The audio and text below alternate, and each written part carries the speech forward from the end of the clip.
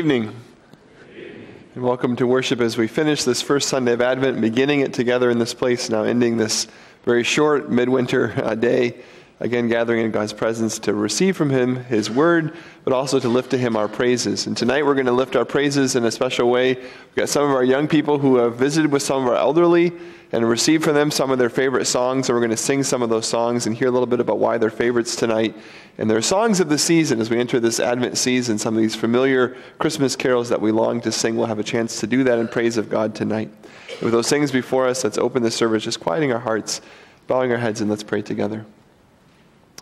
Heavenly Father, we thank you for this Christmas season. And we ask that you would help us by your Holy Spirit to reclaim it and to be reclaimed.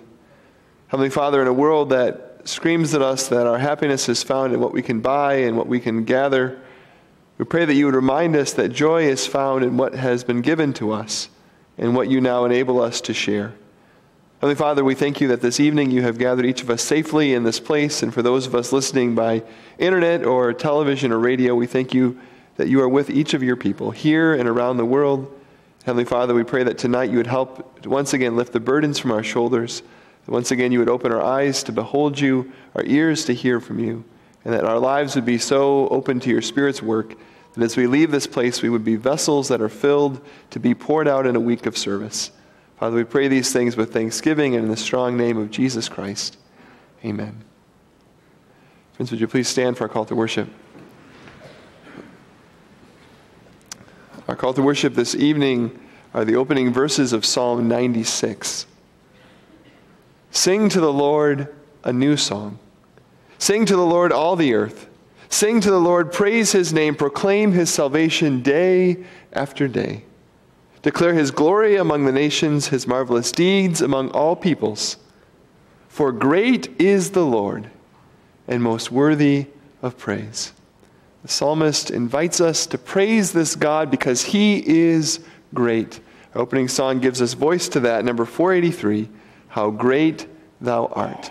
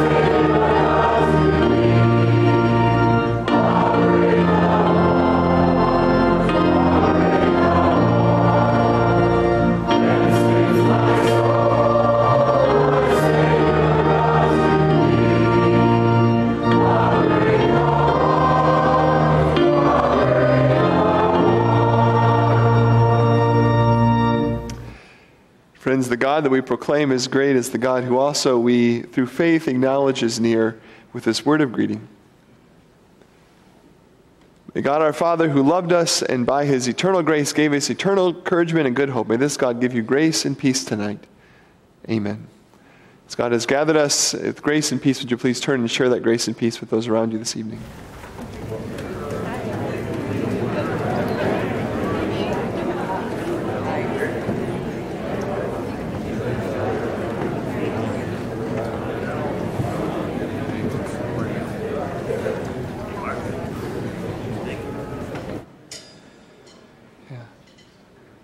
And friends, you may be seated, and we're going to enter this a time of hymn sing again. Okay. A few weeks ago, the junior class had the opportunity to go to Crown Point and Royal Meadows to visit with some of the residents there. They shared their favorite songs with us, either Christmas songs or regular songs. Harold Van de Kief said one of his favorite songs is How Great Thou Art, which was our opening song. One of Donna Obank's favorite Christmas songs is Joy to the World. She shared that everyone needs joy in this life and that our greatest joy is found in Jesus. Let us sing of that joy joyfully.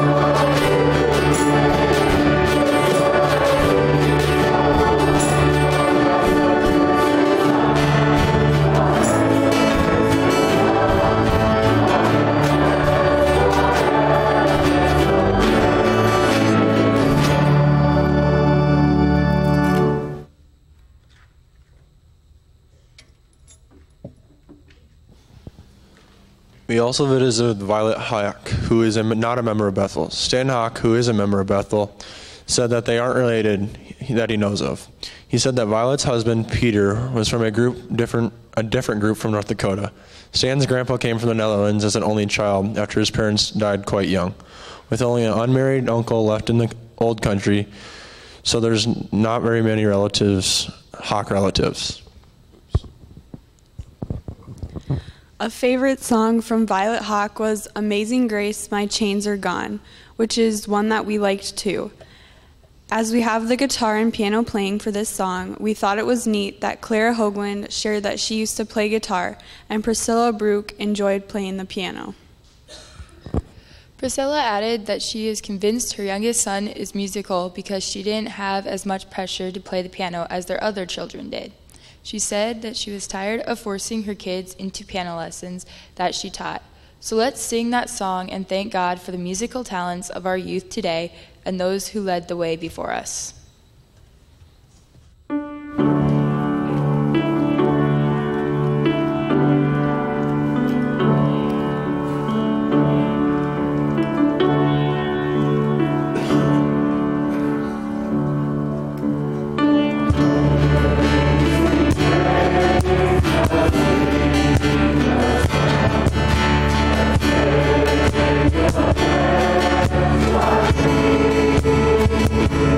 you.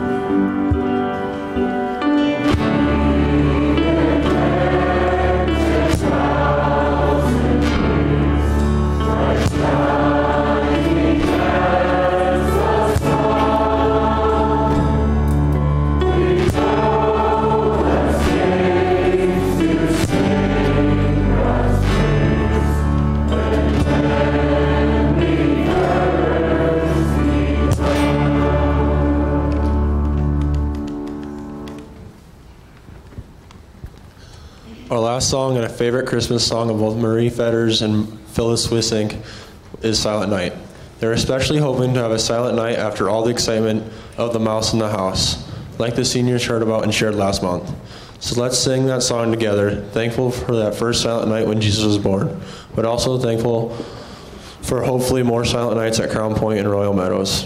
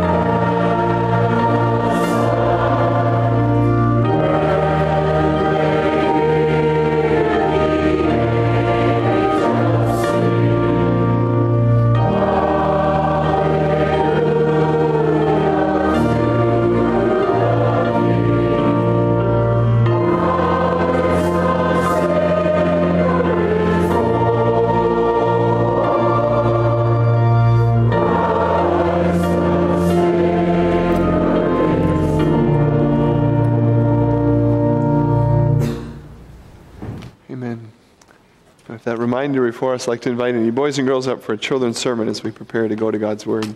Welcome to come up for a children's sermon.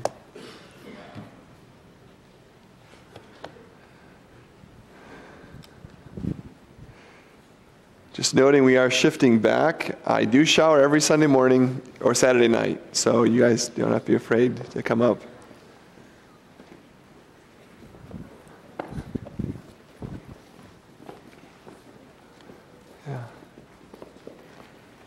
Good. Come on up.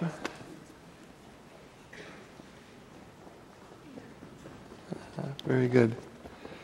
Good. Well, it's always wonderful to have you boys and girls at church. And today we're going to be talking a little bit about food. So I want to ask, how many of you are hungry right now?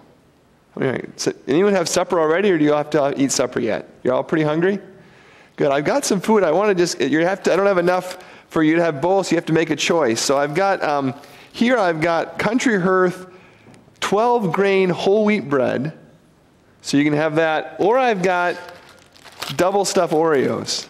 So I don't have enough. You can't have both. You have to pick one or the other. How many want the 12-grain plain whole wheat bread? Raise your hand. We got one taker. How about the double stuffed Oreos? It seems that's why. Why do you guys want the Oreos? Isn't this nice bread? Look at this bread. It's good stuff. Why would you want Oreos? Anyone? Why? They're more tastier. More tastier. Yes, that's good. So, is anyone else? Is that kind of what you're thinking? The Oreos a little bit taste better, or is that any other reason you want Oreos? Maybe because your parents don't buy them for you. You need to marry a wife; she'll buy them for you. So, yeah. Because there's two surprises in one. There's 2 surprises in one, yes. And you can lick them, put them together. You can't do that with bread. You lick bread, it just gets in your tongue, right? So when you get food, often we're not picking it based on what's in it. Because actually, if you read on the back, can you read what's on the back of this? These are called nutrition labels. You can read this, and this is called a not nutrition label, because there's nothing good in Oreos. We don't usually pick our food, though, based on what's in it. We pick our food based on what we like to eat. And we're going to be talking today about food, and there's actually another way you can get the same nutrition. How many of you guys take vitamins? Does anyone take vitamins? I see some not good faces. This is nutrition in a small form. And we're going to be talking today about the Lord's Supper. And we eat the Lord's Supper. We'll be doing that next week Sunday, not because the food tastes so good. It's just bread, right? And you guys don't like bread. It's not that it tastes so good, but because we believe that in that food, just like in vitamins, there's things that we need. And that this Lord's Supper is not like an Oreo cookie that you're going to eat for fun, but it's something you're going to eat because it makes you stronger. And that's why we take the Lord's Supper next week Sunday. And as you watch that next week Sunday, I want you to think what your parents are doing when they're also getting nutrition, spiritual nutrition from the food they're going to eat. Okay? Does that make sense? We'll be talking about that tonight. As you go to your place, you can each grab, I think hopefully there's enough here, 1 double stuffed Oreo. I also have candy if there's not enough there. Or if you want, you can grab a piece of bread. But there's your Oreos and your candy. And you can grab one as you go back to your seats. Yeah. And as the boys and girls are getting fed nutritious, wholesome snacks in church, let's turn to God's Word. I invite you to turn with me tonight. We're going to be in the Gospel of John, in chapter 6, and we're going to be reading just a few verses of a longer sermon of Jesus in John chapter 6. We're also going to be in 2 different parts of the Heidelberg Catechism, 2 Lord's Day 28 and 29, and those are found on page 893 through 896 in your Grace Altar hymnals on the Heidelberg Catechism, and also John chapter 6. If you are a guest with us, we are walking through this old teaching of the church, and we're in the section where it's describing what the sacraments are. There's these things that God has given us to show us His grace. And we began with a sermon looking at what sacraments are, and we saw that sacraments are tools of the Holy Spirit. So they're not magical things in themselves. They're gracious ways that God works. They're His tools. We call them means of grace that are both signs and seals. They're signs in that they point to the sacrifice, and they're seals in that they help us participate in Christ's sacrifice. That was the opening sermon. And then we spent 2 weeks now on baptism. Reverend Tinklenberg described what baptism is, and then last week Sunday we looked at who should receive baptism. We saw it's believers and their children. And we're going to do that same pattern now with the Lord's Supper. Tonight we're going to see what is communion, and then next week Sunday we're going to see who should participate. So that same pattern we follow with baptism, we're going to follow with communion. And as we do that, I'm going to read the teachings of the church. There's a lot of question and answers tonight. I'm going to read the question, invite you to join me, and the answers for all but one of them. So first of all, question and answer 75. How does the Lord's Supper remind you and assure you that you share in Christ's one sacrifice on the cross and in all His gifts? In this way, Christ has commanded me and all believers to eat this broken bread and to drink this cup. And with this command, He gave this promise. First, as surely as I see with my eyes the bread of the Lord broken for me and the cup given to me, so surely His body was offered and broken for me, and His blood poured out for me on the cross. Second, as surely as I receive from the hand of the one who serves, and taste with my mouth the bread and the cup of the Lord, given me as sure signs of Christ's body and blood, so surely He nourishes and refreshes my soul for eternal life with His crucified body and poured out blood. Now question and answer 76. What does it mean to eat the crucified body of Christ and to drink His poured out blood? It means to accept with a believing heart the entire suffering and death of Christ, and by believing to receive forgiveness of sins and eternal life. But it means more. through the Holy Spirit who lives both in Christ and in us, we are united more and more to Christ's blessed body. And so, although he is in heaven and we are on earth, we are flesh of his flesh and bone of his bone. And we forever live on and are governed by one Spirit, as members of our body are by one soul.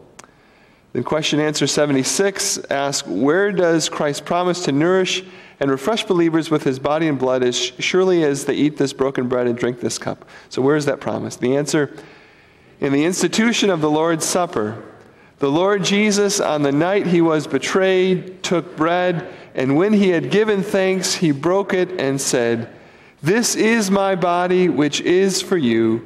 Do this in remembrance of me." In the same way, after supper, he took the cup, saying, "This cup is the new covenant in my blood. Do this whenever you drink it in remembrance of me. For whenever you eat this bread and drink this cup, you proclaim the Lord's death until he comes." This promise is repeated by Paul in these words, "Is not the cup of thanksgiving for which we give thanks a participation in the blood of Christ? And is not the bread that we break a participation in the body of Christ? Because there is one loaf, we who are many are one body, for we all partake of the one loaf." And then moving to the two questions of Lord's Day 29, are the bread and the wine changed into the real body and blood of Christ? No. Just as the water of baptism is not changed into Christ's blood and does not itself wash away sins, but is simply God's sign and assurance, so too the bread of the Lord's Supper is not changed into the actual body of Christ, even though it is called the body of Christ, in keeping with the nature and language of sacraments. And then one more. Why then does Christ call the bread his body and the cup his blood, or the new covenant in his blood? Paul uses the words of participation in Christ's body and blood. Christ has good reason for these words. He wants to teach us that as bread and wine nourish our temporal life, so too his crucified body and poured out blood truly nourish our souls for eternal life. But more important, he wants to assure us by his visible sign and pledge that we, through the Holy Spirit's work, share in his true body and blood, as surely as our mouths receive these holy signs in his remembrance, and that all of his sufferings and obedience are as definitely ours as if we personally had suffered and paid for our sins. A lot of teaching from the church we're going to try to work through briefly this evening. As we turn to God's Word, which is the source of that teaching, let's pray for God to speak. Heavenly Father, we thank you that you are mindful of our weakness. And so rather than hoping for us to find who you are, you have revealed yourself through your word. And rather than waiting for us to grasp the depth of your word only through our minds, you have given us these tangible expressions of grace that you have called the sacraments. Heavenly Father, as we reflect on the gift that is the Lord's Supper and prepare our hearts to receive this gift next week, Sunday evening, we pray that you would shape our expectation, that you would create in us a deep and holy hunger for you and for your word and for Christ. And Lord, that you would unite us to Christ already now as you gather us around your living word. Father, we pray this in Jesus' name. Amen. And read John chapter 6. I'm actually going to begin at verse 51 just to give a little context. Jesus is speaking here as part of a longer sermon. He says, "I am the living bread that came down from heaven. If a man eats of this bread, he will live forever. This bread is my flesh, which I will give for the life of the world." Then the Jews began to argue sharply among themselves, "How can this man give us his flesh to eat?" Jesus said to them, "I tell you the truth, unless you eat the flesh of the Son of Man and drink his blood, you have no life in you. Whoever eats my flesh and drinks my blood has eternal life, and I will raise him up at the last day. For my flesh is real food, and my blood is real drink. Whoever eats my flesh and drinks my blood remains in me, and I in him. Just as the living Father sent me, and I live because of the Father, so the one who feeds on me will live because of me. This is the bread that came down from heaven. Our forefathers ate manna and died, but he who feeds on this bread will live forever." He said this while teaching in a synagogue in Capernaum. This is the word of the Lord. Thanks be to God. Friends, I'd like to begin today reflecting with a question about food. Often the question we ask about food is the question, what should we eat? And maybe this holiday season we ask the question, how much should I eat? But tonight I don't want to reflect on what we should eat or how much we should eat, but the deeper question, why do we eat? Why do we eat? And when we think about that, it seems simple, but there's actually a variety of answers, a variety of reasons why. At one level, we eat based on an instinctual desire, that each of us experiences discomfort, a gnawing sensation, and it can even go towards pain. We call that hunger. And we eat because that's the only way that we can get rid of that negative sensation. Babies are not philosophers, and yet they cry out to eat because of that negative physical drive that pushes us to eat. But that's not the only reason. We also have a positive reason that draws us to food, and that would be taste. Sometimes we eat not at all because we're miserable and need to eat, but because it's pleasurable to eat. And we can look at a well-done steak or beautiful array of whole wheat bread, and we can just long to eat it, can't we? Is anyone hungry right now? It's not just the negative, it's also the pleasure. But there's another reason we eat, and that's the social aspect. Because eating is a fundamental human activity, eating is also a fundamental part of human society. And sometimes we eat because that's how we're bonded to one another in groups. These are all different reasons for that, answering the question, why do we eat? But below them all, there's the deepest reason. And that is, of course, because food has within it, by God's design, invisible nutrients that are the building blocks of our life. If we don't eat, we die. If we do eat, we live. Why do we eat? Because it's a matter of life and death, and we need this nutrition. Now, with that in front of us, I want to ask us this question tonight, the theological question, why do we eat? Is it because we have some deep, innate drive that we find ourselves spiritually starving, a gnawing power in our belly that drives us to want to take communion? Is that this reason? Is it the sensation that drives us? Do we eat because the taste of the bread and of the juice is just so wonderful, we're drawn to the flavor? Do we eat because of the social aspect, that gathering around the table helps us remember that we're part of a bigger body? Or beneath each of those reasons, is there a deeper reason? Could it be that there is some sort of spiritual nutrition in what we eat that has the matter of life and death bound up in it? Could it be that we actually need to eat and drink if we would like to live? That's the question before us. Why this supper? And to answer that question, we turn to John chapter 6, which is a chapter all about food.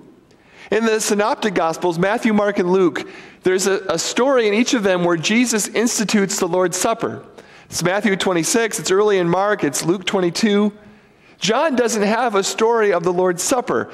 At his Last Supper, Jesus washes feet, he doesn't give a bread and a cup.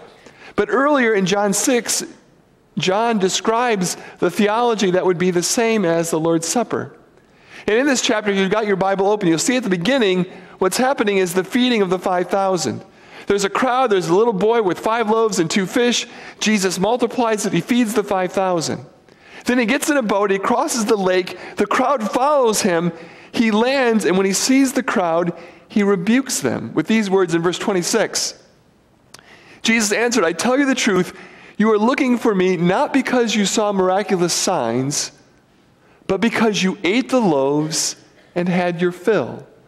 This is clear proof in Scripture that there were college kids in the audience of Jesus. They're looking for free food. And Jesus in the next verse points them to something deeper. "Do not work for food that spoils, but for food that endures to eternal life, which the Son of Man will give you." At that point, the crowd kind of pushes back and they say, "We want a sign." Now, Moses gave a sign. He gave us bread called manna. What are you going to give us? Again, they're fixated on food. And Jesus rebukes them again. Jesus said to them, I tell you the truth, it is not Moses who has given you the bread from heaven, but it is my Father who gives you the true bread from heaven. And then the crowd says, okay, give us this bread. And Jesus, for the first time in John's gospel, says the first of the 7 I am statements. And the first of those 7 is this. Jesus declared, I am the bread of life. He who comes to me will never grow hungry. Jesus said, I am that food. And then through the rest of this sermon, Jesus is interacting with the people. He says, whoever comes to me, and he's describing why people come, that the Father has to draw them, and who they're coming to. And the sermon goes on, and it's very evangelistic. But then at the end, Jesus gets a little bit prophetic, and he gets a little bit hard to understand. Because in verse 51, he moves from this kind of evangelistic, how do you come to Christ, to this very difficult saying, I am not just the bread, but I am the living bread that came down from heaven.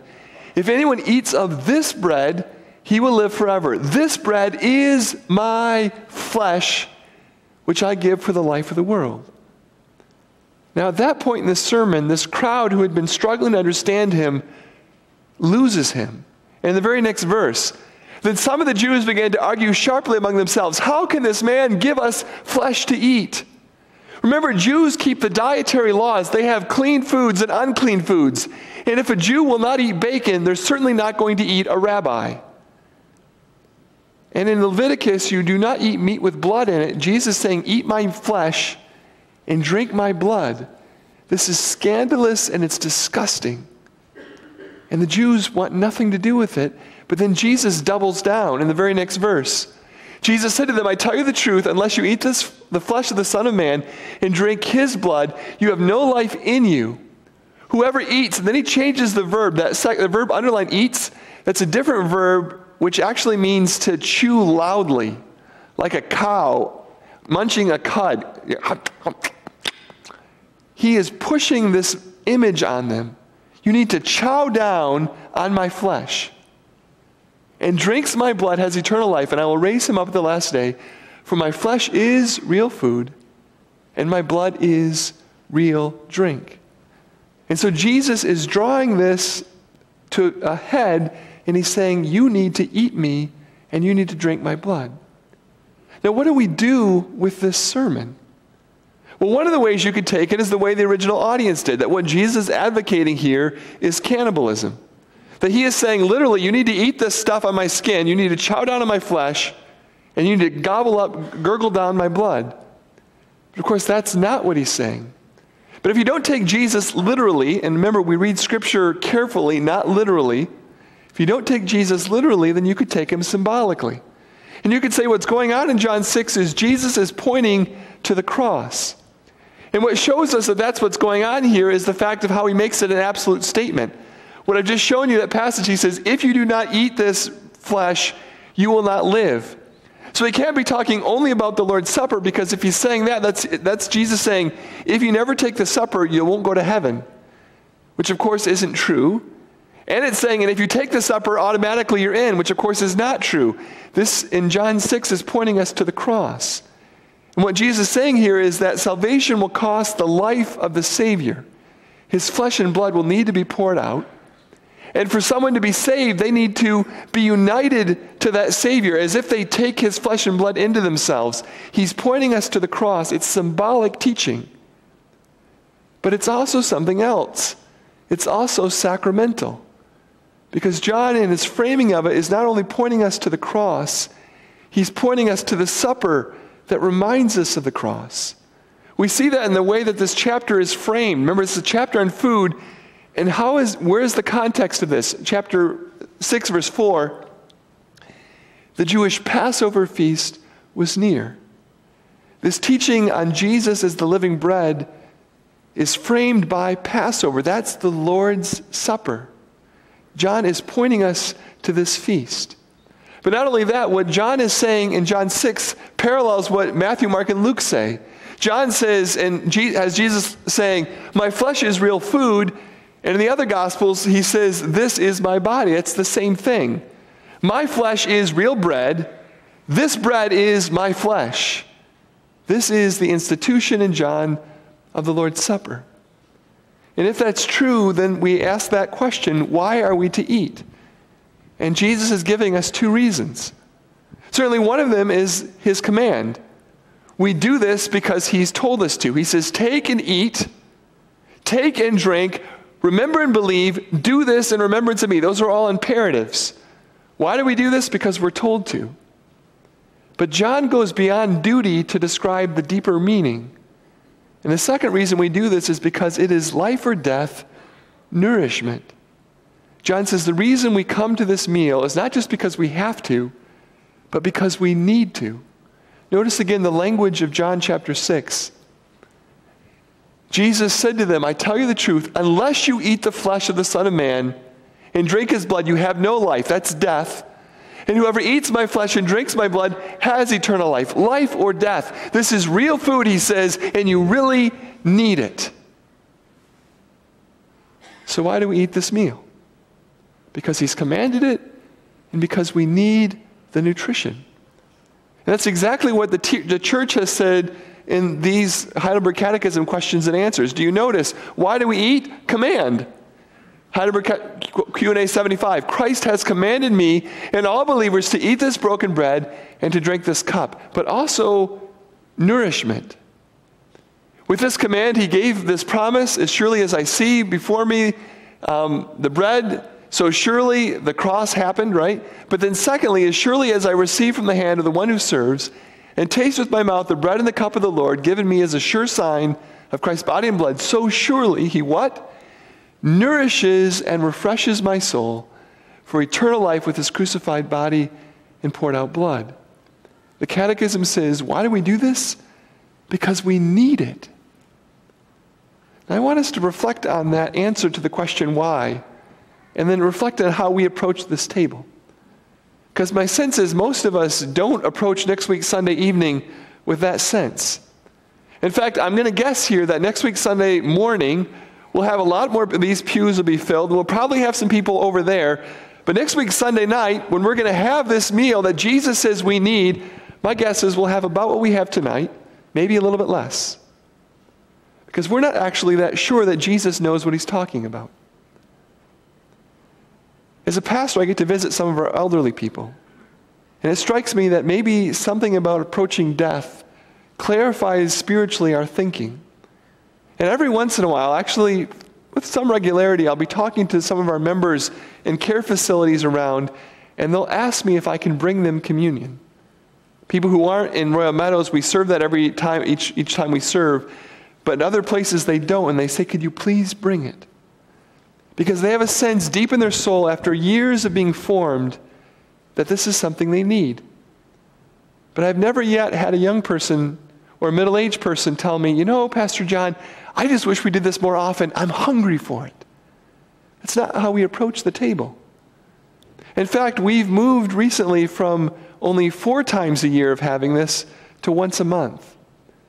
And yet there's some of us who have some questions about that. And those are good questions, and it's good to dialogue. But the reasons that are behind our questions so far have not been based on the teachings of the church. John Calvin wanted it every week. It's not based on church history. It's not based on church theology. It's based on feelings. I like it to be more special, which is understandable. But the argument something should be special is an argument you use with a Christmas sweater. You know, those ugly ones, I only wear that once a year, it's special. You don't use that argument with something you need.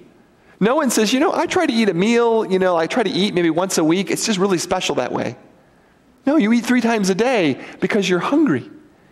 And Jesus says that's what this meal is supposed to be. Something we recognize our life depends on what it involves us in. Why is that? Why could Jesus say that? It's because of what the Lord's Supper actually is. And there's different understandings. Some of our brothers and sisters in Christ, the Catholics and the Lutherans, say that these elements actually are a literal participation in Christ. This is literally feeding on Christ. Catholics have something called transubstantiation, where they believe that this bread changes into the body of Christ and the cup changes into the blood.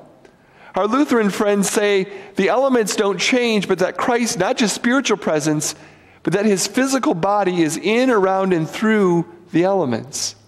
And the reason they say that is because of what they read in John chapter 6, where Jesus said, My flesh is real food and my body is real drink. Or in Matthew 26, this bread is my body. They say, look, this has to be literally Jesus. That's why you need it, because you're eating Jesus. Reformed Christians have said, not so fast.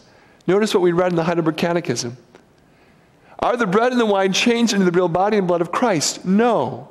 Just as the water of baptism is not changed into Christ's blood and does not itself wash away sins, but is simply a sign and assurance, so too the bread of the Lord's Supper is not changed into the actual body of Christ, even though it's called the body of Christ. We're saying that's not the reason. Well, then on the other extreme, there are people who are maybe more evangelical who say, well, if this is not literal, then maybe this is simply symbolic, memorial, that this is a memorial feast, that this is simply an object lesson, which is why if you go to most communion tables in Protestant churches, what does it say across the front? Does anyone know? Do this in remembrance. Most of us come to the table, is it simply a reminder? And that's why we don't want to do it too often. Because if you get reminded of something too often, it becomes background noise, right? And that's what Jesus said, this is remembrance. But that's why John 6 is so important, because it's more than simple remembrance. That's why Reformed theologians, all the way back from John Calvin to the present, say that it is not just remembrance, that it is real spiritual nourishment, not just for our minds, but for our bodies and souls. Notice again what we read. Why then is Christ called the bread his body, the cup his blood? Christ has good reason for these words. He wants to teach us that as bread and wine nourish our temporal life, so too his crucified body and poured out blood truly nourish our souls for eternal life. One of my seminary professors says this: the communion elements do not merely symbolize the strengthening of faith. For the person who has any faith at all, these elements actually make faith stronger. The faith which may be slipping or wobbling is secured and stabilized.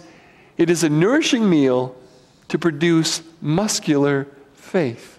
Or to quote another 21st century theologian, the real food and real drink of real life is Jesus' flesh, sacrificed on the cross for the sin of the world, trusted with hearts of faith, and imbibed spiritually in the Lord's Supper. No food on the planet is more nourishing to the whole human person than the bread and wine of the church worship service. For this food gives not only remembrance of the gospel, but the gospel itself, Jesus Christ himself. That's what we believe this is. Jesus meeting with us in a real way. How does that happen? Well, the Catechism tells us what's really going on. Q&A 76. What does it mean to eat the crucified body of Christ and to drink his poured out blood? It means to accept with a believing heart. This is a meal of faith through the Holy Spirit. This is a tool of the Spirit. It's not magic in itself. This is a means of grace where God is flowing. But what does the Holy Spirit do? He lives in Christ and in us, and we are united more and more to Christ's blessed body. And so that though he is in heaven and we are on earth, we are flesh of his flesh and bone of his bone. The next week, Sunday, when you take the cup and you take the bread, we believe as Reformed Christians, you're not simply reminded, but in that moment, Christ is spiritually present. And as surely as you take the bread with its nutrients into your body, spiritually you are being strengthened and nourished. And we need that nourishment. You could say the reason we eat and drink, the way we're nourished, is not because we feast on Christ, but because we are united to Christ. That's the Lord's Supper. What's the take home? What's the beauty of that? It means that in this place, next week Sunday, and every month, God meets with his people in a special way. This whole story that we've just read in John chapter 6, this sermon took place, we're told in verse 29, at a synagogue in Capernaum. Capernaum was a backwater town. That makes Dune, Iowa look like some metropolis. And yet in that place, Jesus said, this is where you can have my bread, my flesh, and you can drink my blood, even here. And I'd like to close with a story that captures that truth today. It's a story of something that happened on June 20, 1969, when a man named Buzz Aldrin, who you may not know was like us. He was Presbyterian, so it's Reformed. And before he went to the moon with Neil Armstrong, he talked to his priest about how he could celebrate landing on the moon. This was the first landing on the moon, the first time that human beings would be there. And so they landed on the moon with a lunar capsule, and they had 6 hours between landing and when they took that first small step for man. And during those 6 hours, Buzz Aldrin, a believer in Jesus Christ, with the Holy Spirit in his heart, flying to the moon just with the spaceship, reached into his personal belongings, and he took out something that he had brought with him. Let's listen to Buzz's voice. In the radio blackout, I opened the little plastic package which contained the bread and the wine. I poured the wine into the chalice our church had given me. In the 1/6 gravity of the moon, the wine slowly curled and gracefully came up the side of the cup. Then I read the scripture. I am the vine. You are the branches. Whoever abides in me will bring forth much fruit. Apart from me, you can do nothing. Uniting to Christ. I gave thanks for the intelligence and spirit that had brought 2 young pilots to the Sea of Tranquility. It was interesting for me to think that the very first liquid ever poured on the moon and the very first food eaten there were the communion elements. Even on the dark side of the moon, and in all the places that we will find ourselves in life each month that we gather, God knows what we need, and he meets with his people. That is what the Lord's Supper is. Would you pray with me? Heavenly Father, we confess that we have taken this gift, and we have so often distorted it. We have turned it into a sign of spiritual privilege, that we have somehow earned the ability to come to your table because of our goodness and our righteousness, because we have had some sort of dream or have somehow accomplished something for you. And we have lost sight that this is an invitation that comes to us not through our deserving, but through Christ's sacrifice. Heavenly Father, we confess also that we have come to this table so often seeing it as a duty to be done infrequently, as simply a tool for our minds to be reminded, and not for our souls to be truly fed. Father, we thank you for this troubling, wondrous sermon of Jesus and the mystery that he unfolds to us, that this supper points us to the cross, but also enables us by your Spirit to join with Christ and to so be nourished and strengthened in him. Father, we pray that you would help prepare our hearts for next week. We ask this in Jesus' name, and all of us say, amen. Song of Response speaks of the hunger that we truly have, whether we feel it or not. Let's sing together, All Who Hunger, Gather Gladly.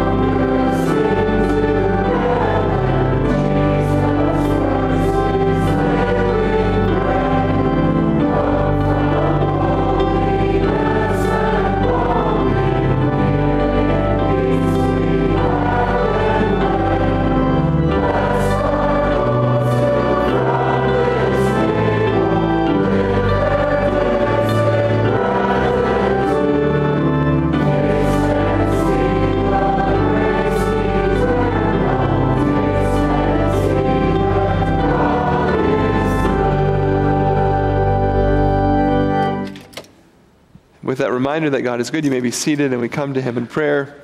And as we do, are there any prayer requests to share tonight of celebration or of petition?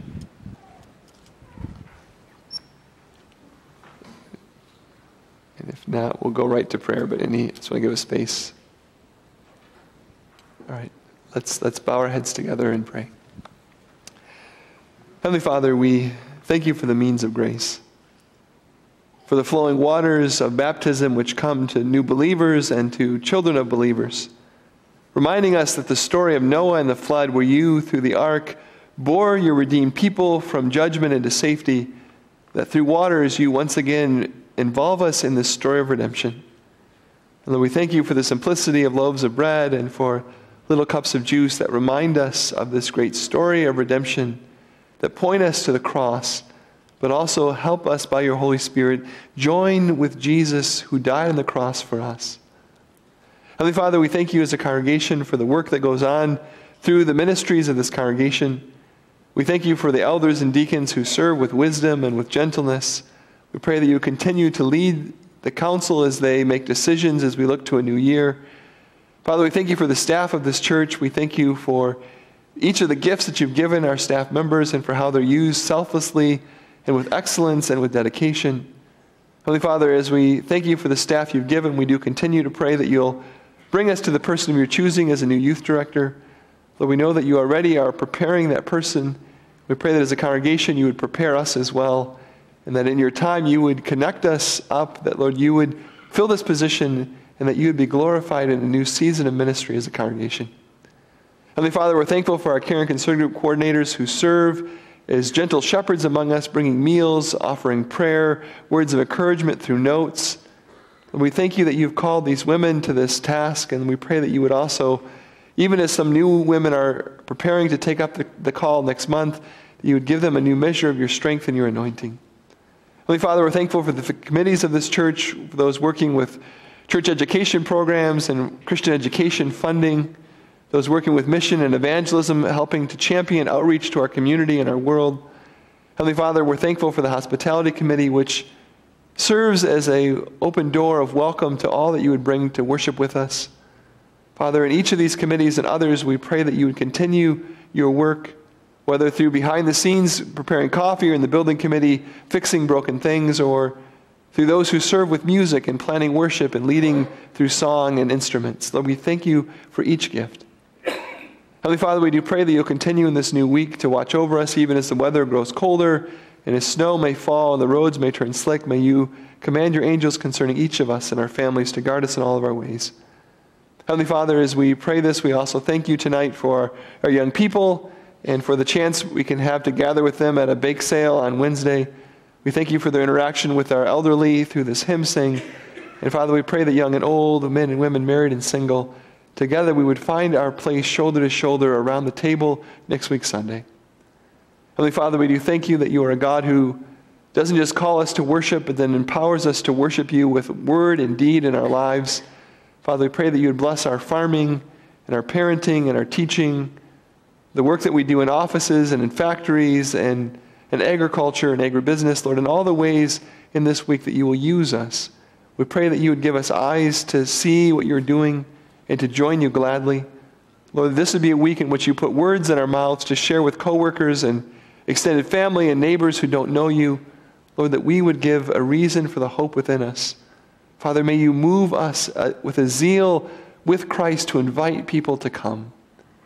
Heavenly Father, we pray that your Holy Spirit would continue to work in this church, that you would pour out your gifts among this body, Lord, that you would stir the gifts you've already given to new flame and new measure. That we even dedicate the prayer room as we're continuing to work and to think about that space. May you call us to be a people of prayer, both corporately and individually, Lord, as we live in a world that is so in need of you.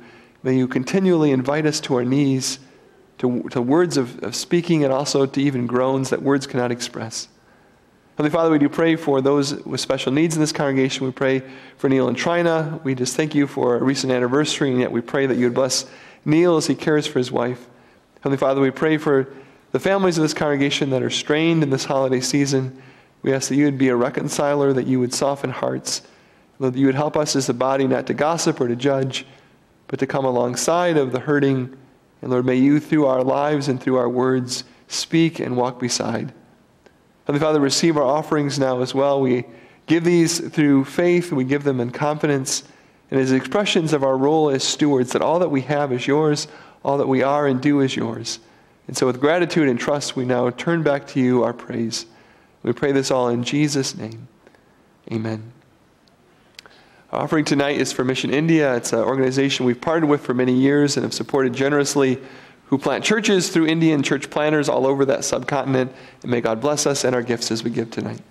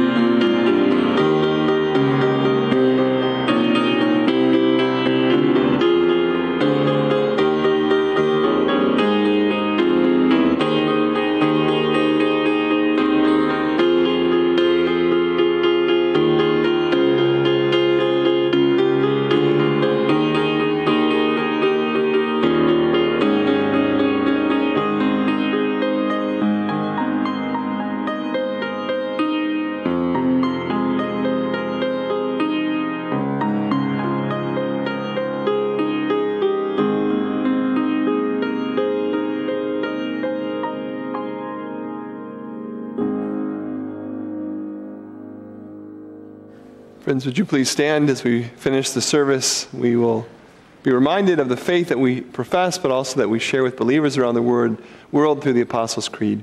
Let's say together, I believe in God the Father Almighty, creator of heaven and earth. I believe in Jesus Christ, his only Son, our Lord, who was conceived by the Holy Spirit and born of the Virgin Mary. He suffered under Pontius Pilate, was crucified, died, and was buried. He descended to hell. The third day he rose again from the dead. He ascended to heaven and is seated at the right hand of God the Father Almighty. From there he will come to judge the living and the dead.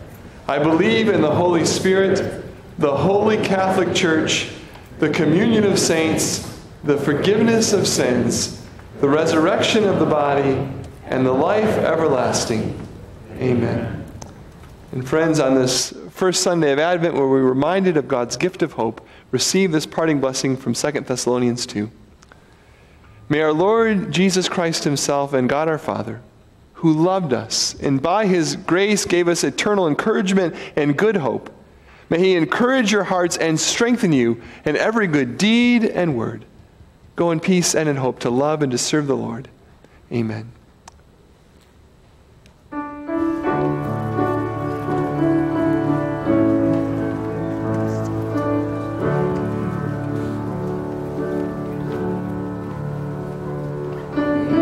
Amen.